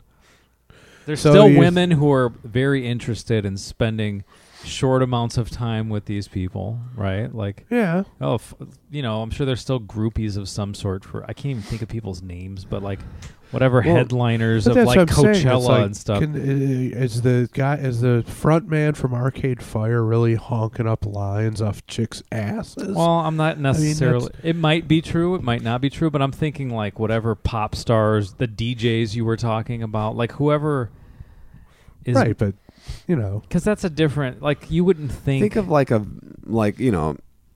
R.I.P. of course, but like a Vinnie Paul. Mm-hmm. That's kind of how I figure a lot of these guys still conduct themselves. Like his Well, his yeah, reputation was what strip club we hit in whatever Sure. town. But Let's go. he's and do talking this. about like headliners for your Coachellas and whatever. Yeah, I'm so talking I'm like talking like people in their Vampire 20s. Weekend. Are these guys Well- doing lines off chicks' asses But who- backstage? I'm But thinking who's- like DJs and rappers more in that world. That Well, but- they have a little bit more grit to them. Their image isn't necessarily as clean cut. I think that stuff's still going on. Well, yeah, but you were asked about headliners, and Who- basically, who are the headliners I that don't we're know. talking about? That's what I want to know. But I've named a couple. That's But I feel what like I those think are of. older It's- groups already. Yeah, but still, I'm talking like I don't whoever's even know. young. Well, okay, Like Arcade who- Fire is who- probably in their 40s. Yeah, but who is it? Who is this? Who is that other bullshit band that? God, I can't even think of. Imagine Dragons. Well, okay, there's one. Are It's they like, that band Yeah. that we're talking about? I don't know. know. Fucking Kings of Leon. Are they? Having Probably. orgies backstage. I don't know. That's not. It's not how they present themselves on stage. Yeah. They're like sensitive guys. What are you having? Fucking making tender love to these women. Deep eye contact going on. I mean, what is going on? I mean, I don't seriously, is that kind of behavior happening? I don't know. I personally just take the cynical viewpoint of pretty much everybody. Yeah. I don't doubt it, Yeah. but it's just like it's hard to imagine the guy from Arcade Fire doing a line of cocaine out of some chick's asshole. I just can't connect the two, but maybe he is doing it. Anyway, you have to ankify the result. Yeah. Didn't do that yet. If you disagree, we're sorry. That's just the fucking way it is. All right, Kendrick Lamar, one of the headliners of Lollapalooza. How is he conducting himself? How about Post Malone? What is Post Malone doing? I don't know who. He's who got the face fuck tats. knows? Who the hell knows? Again. Completely, I don't get that at all. What the hell? These are some of the main bands. Arctic Monkeys. They're kind of old too already.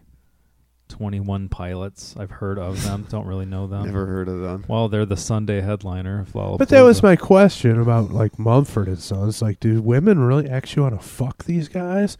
They probably do, and they probably are. So, are they being violated by these guys? Or is their health and happiness being compromised by trying to get backstage and having a tryst with these guys? It's basically the same thing.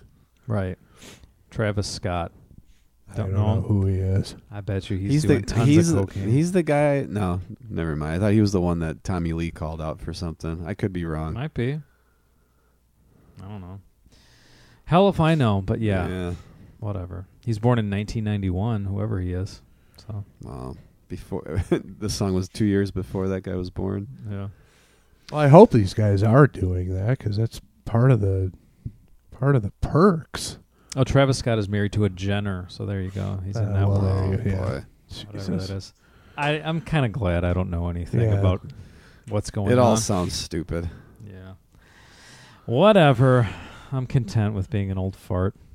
I will have nothing to listen to in 10 years. It's a natural order of things. Everyone I listen to will be gone in 10 years. Yeah, right. Did you see Slash is playing at Lollapalooza? That's interesting. Yeah, that's a weird one. That's definitely odd. I mean, I think it's cool that they added him, but it's like, why? I don't know, these fucking pussies are going to be able to make of him.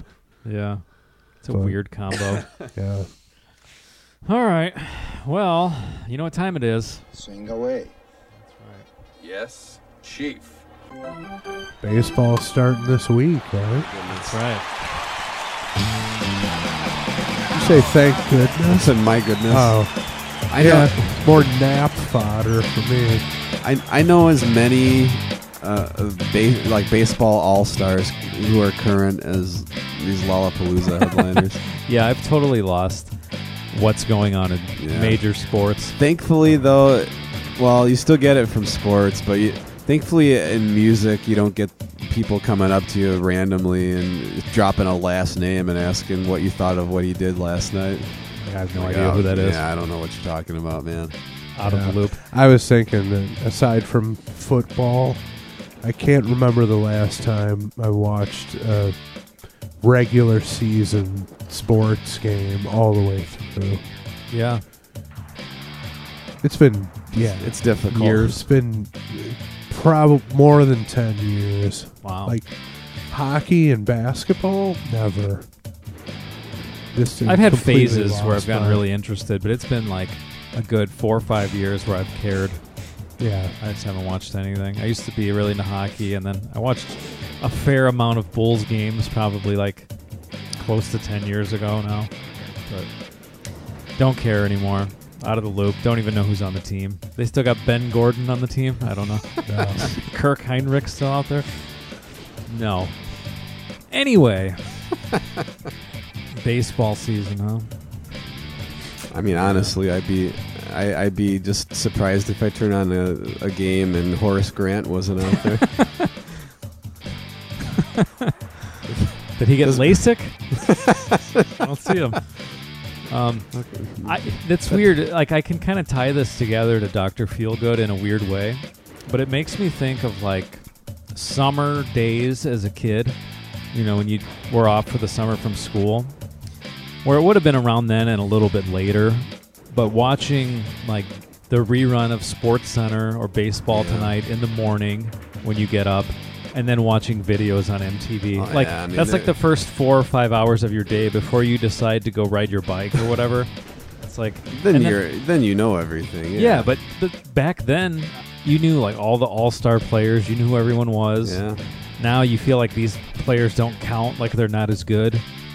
Just because you don't know them. You're like, oh, well, you're not as good as Ken Griffey Jr. But I'm sure they are, you know. It's just you don't know who they are anymore. It's weird. It's a natural order of things. Yeah. All those sports, you know, you still have dorks who are way into it, well into their 50s and beyond. It's like, football, I admit I keep tabs on it just because I have this. The Lions are the only Detroit team that have never won a title in my lifetime. They probably won't either, but I just feel compelled to pay attention until that happens. Once that happens, you're done? I hope so. But plus, it's one game a week. It's easier to keep track of. Whatever. That's true. All right. Well, this week's Yardo Questions comes to us from Jared, drunk at 3:30 a.m. Thursday morning, room on. At what time? 3:30. 3:30 a.m. Oh. So the next hung option. out with them at that time. Oh, so yeah, absolutely. I can picture it. Absolutely. So the next thing, your social media info. He says sex offenders aren't allowed on social media. Sad face. Jeez. So our friend Jared, who went to the same grade school as us, glad to see. Hi, Jared. How are you? You know, He's not a sex offender. No, he's not. He's kidding. But back before Just Pot of letting Thunder, people know. back before Pot of Thunder, we did a radio show with Jared. So how about that? An online radio show with Jared all the time. All right, here we go. Questions. Hiya, potheads. I have a steaming 36 inches worth of questions for you. That's him, all right. So here goes. I'd know even if you didn't tell me the name. Steaming 36 inches, huh? Oh, yeah. Is that a boner or a turd? Oh, it's a boner. Okay. Gotta be turd at that point. It's a real toss-up. Turd. Either way. Yeah, either way. Below a certain temperature. If you're outside, it's going to be steaming. Something steaming. All right. Question 1. What do you think of hologram technology for concerts? For example, Ronnie James Dio, Frank Zappa, Tupac. Wouldn't even consider paying for that. Nick? If it were somebody who I just would find it interesting to somebody I never would have had a chance to see, and you've got, like, I know with the Dio thing, it's kind of a little more authenticated in my opinion than other cases, because you've got his band. You've got, like, the guys who played with him up until the point that he died, I think. Okay. So if he were still out there, it would be with these guys. So it's like, God, that's I kind hope not. of, well, Craig Goldie. I fucking hate that guy. Terrible. He's one of my least favorite players. Just a bad look and just to me a just completely nondescript player. So of course he'd be associated with this nonsense. It's a novelty. It's a pure novelty, but they're like in the case of Dio's band, they're making a career out of it. Well, so I don't know. Of course they are, because they'd be out in the street if they'd be on Anvil's level if they didn't. It's true. These guys are pavement. chumps. Fucking Craig Goldie, get out of here. Fucking figure something else out. I wouldn't pay a penny to see that. I couldn't to even see anything at all if it was done nothing. that way. Nothing. It's what's the point?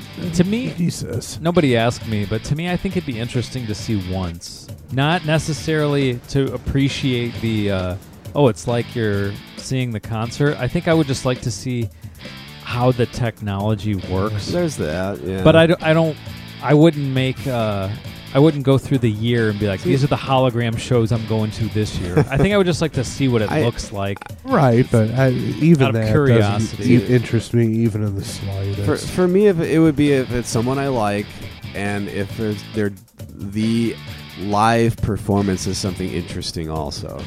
Yeah. It's not going to be. If there's a full band going and it's pretty good, and then who knows? But I think it's more of an interesting novelty. Yeah. With I think it's got people's imaginations as far as what the possibilities can be.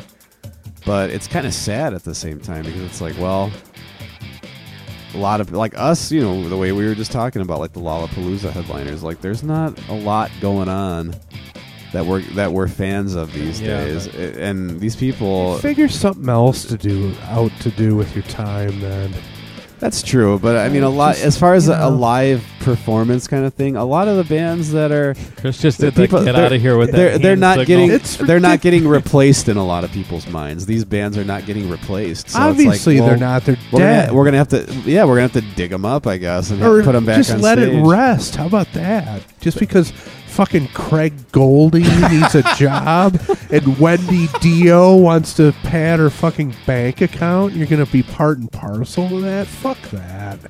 Piss on these assholes.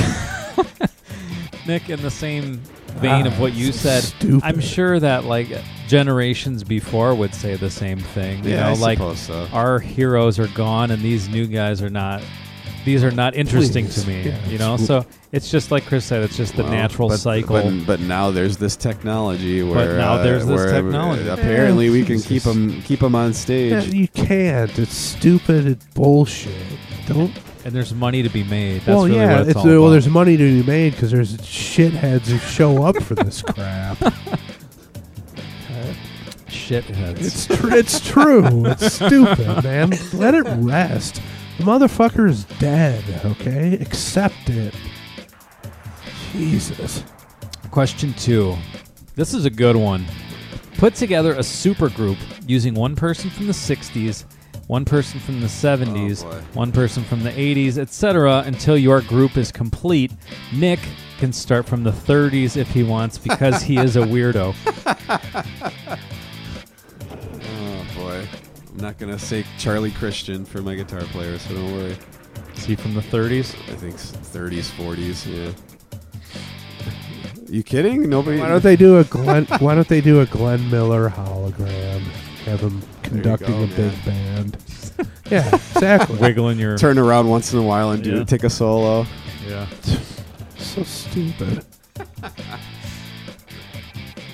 You go. Okay. Wow. Okay, so I'll start at the 60s, huh? Okay, I'm rifling through the 60s right now. It's clear to me. Got to go with John Fogerty as the frontman. Guaranteed. You're a big Fogerty fan. Pretty big Fogerty fan. Solid stuff. Hopefully no more on that later. Oh, there will be more on that later. But yeah, I'm gonna go Fogerty to anchor the whole thing. It's not a bad call there. Let's see. I'm thinking.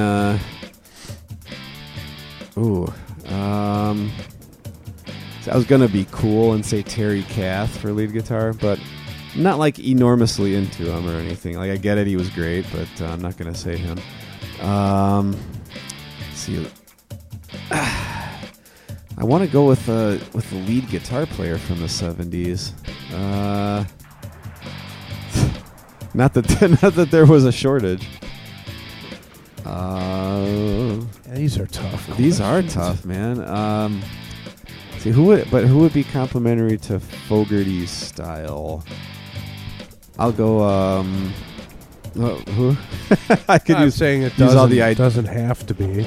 Yeah. Well, see what direction. I'm hoping for a super group that will have chemistry. Yeah, which is we don't have the time. Which is gonna be take the a while. first one in history. All right, so you know what? From the 70s, I'm gonna go Stuart Copeland on the drums. Okay. So Fogerty and Copeland, forget about it. Put they would be fighting before any bum in there. If once the band starts playing, any other guys in there, it can't fail. How long would it take for their first fist fight between those two? It would be tough. Two of the most grouchiest guys in music history. All right, so I guess I'm done with the 70s now. Now give us an 80s guitar player. 80s guitar player, huh? Or bass player, I guess. Yeah, Fogerty plays I'm the gonna guitar. go. I gotta go. Lead. I gotta wait till the 90s for the bass player. My go-to bass player. Then, as far as a lead guitar player from the 80s, who? Man, I'm. Randy Rhoads. I mean, yeah, that's like the easy call. Yeah. I don't know how that would work Bruce though. Kulick. Yeah. Okay. No, seriously. He went on to do Grand Funk and all that. He could work with them. Yeah, absolutely. Thank you. That, and then for all my bass playing needs, I would like to have Mr. Robert DeLeo from the 90s. So I thought so. Yeah, there you go. There's my That's a super good band. group that will. So that actually came together pretty well. I was going to try to rush you through it, but you actually pulled some good ones out. Like as far as chemistry goes, you didn't just name 4 people, but that would work. This band would tear the roof off. It would. No Chris? doubt about it.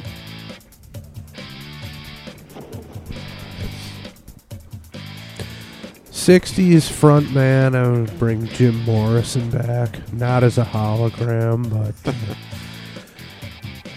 70s, I'd probably want my drummer from there. So, jeez, oh man, give me Brian Downey of Thin Lizzy. 80s guitarist Billy Duffy of the Cult, and then 90s bass player, I'm gonna poach Nick's pick and go Robert DeLeo. Very Cannot go wrong with that. no, probably the best bass player of the 90s. Very old school yet contemporary. So that's my group. Fellow Schecter man. Yes. There you go. Nikki Sixx was a Schecter man. Was he? Toward the end, yeah. Question. Good company there. Yeah. Actually, I never heard of Schecter, and I went to Guitar Center because I was going to buy a new bass. So this was 2002 or 3 whenever I bought that one behind Nick. And I was like, man, I like this. It looks cool. It feels good. You know, the important things. It's like, I've never heard of this, though. So I didn't buy it. Looked him up on the internet. Saw Rob DeLeo was an endorsed guy. And I was like, all right, I'm going back tomorrow. I'm buying it. Yeah. There you go. I know it's a legit company now. Yeah. Pete Townsend played Schecters throughout the 80s. Okay. Yeah, legit brand, no question. Yeah. All right, question 3. If you could have another wrestler besides Tooge on your show, who would it be? Living or dead? But probably dead because most wrestlers are dead. Well, you know my answer. I got one answer to these questions. They're both, one answer, but it's two guys. They're both still alive. Yeah. Exactly, and that It is is Luke and Butch, the Bushwhackers. absolutely giants of entertainment. Nobody has even come close to those guys for just the way they would stalk around the ring. That's just brilliant to me. Well, I'm sure Andy could say what mine is too. Next would be handsome Jimmy Valiant. That's true. I don't know how he'd be as a guest on a podcast. But he's a fellow Hammond, fellow born in Hammond, and extremely entertaining when in his heyday. How old? He's alive, but what is he? He got to be about 70, right? He's up there, yeah. Yeah. Handsome Jimmy. Yeah, the Boogie Woogie Man himself. There you go. Fantastic. We got to make this happen. I didn't even think the Hammond connection. I don't think he's anywhere near here though anymore, right? He doesn't live around here. He come back. If he ever comes back to visit someone, maybe he's got a sister who lives around here.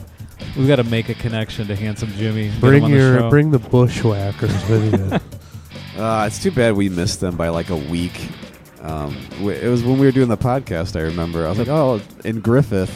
The Bushwhackers? One of the Bushwhackers was at like a comic book store doing autographs, and then like the next week, Chris was like, "I love the Bushwhackers." Like, I'm what? like, "Oh, we missed them by a week." Wow. Yeah, those guys are the best. Yeah, those guys I remember because like Andy and I were prime age. He was, Andy was too, I guess. Oh yeah. For like late 80s, all those characters that came out, WWF, and that was like absolutely speaking to us at our age. Totally. And I remember, the Bushwhackers, it was like there wasn't a whole lot to what was going on with them, but it was always like it was all you needed. And it was, you can imitate their walk. You got a thing like that. You got a gimmick like that. Right? You got something like, you're identified with. Definitely. It's like the drum beat of Dr. Feelgood. It's simple. It sounds deceptively simple. Not too crazy with all the bells and whistles, but it hits home. It's all you need. Works. And that I was gonna say when you did your drummer selection, that made me think of the same kind of thing. The drum beat to Boys Are Back in Town. Not terribly easy. Like I don't know that I've ever actually even like really attempted it, but just listening to it, well, it's not easy. Well, you want to talk about more on that later. There will be some Thin Lizzy coming down the pike, possibly in the next 2 weeks. Who knows? Okay. But incredible drummer, amazing drumming from that guy. I mean, and for a song that you've heard a zillion times, if you really listen to the drums of it, it's like you kind of think to yourself, I can maybe do that, but would it have that drive to it? Absolutely not. Well, there's certain nuances of certain guys playing that you can never replicate, but there are so many great examples of just virtuoso drumming from that guy. We'll get to it. Yep. All right. Well, thank you, Jared. And if you, the listener, want to submit your yard of questions, go to potofthunder.com, click that little widget, and make it happen. 1, 2, 3 questions makes a yard. If you want to submit a song, there's a Submit a Song tab that goes to our list. If you want to buy some stuff, click the merch tab and buy away. So that's going to be it. Right? That's it? That should be it. Oh, and thank you to our what do we call this?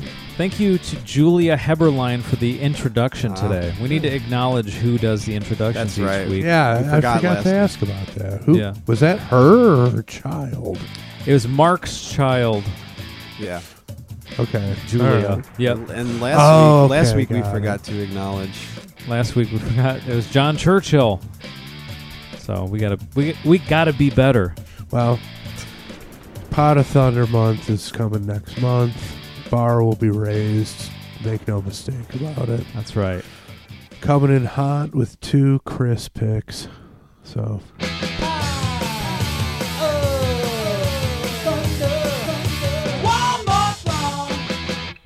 A full month. How many Mondays is that? That's 5. Is it a 5 Monday? Because the first Monday is right on the 1st, so extra long. It's going to be a hell of a month. Yeah, it is. I got to prepare myself. Got 1 week. I'm half. So that means there will be 3 Chris picks in April. That's unbelievable. Oh, it's going to be the best Pot of Thunder month ever. Yeah, because it goes Chris, Andy, Nick, Chris. Oh, boy. Wow. Boy. Get ready.